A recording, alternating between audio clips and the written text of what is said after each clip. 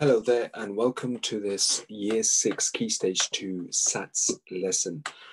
This particular test is a very good example of the arithmetic test that you will have in your final SATS exams in Year 6.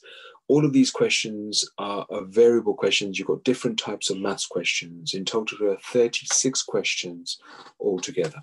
Different variations of questions as well.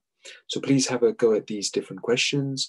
Make sure you do plenty of working out before you submit each question and this work. And we'll follow this up in our next lesson, whereby we'll go through all the questions in detail.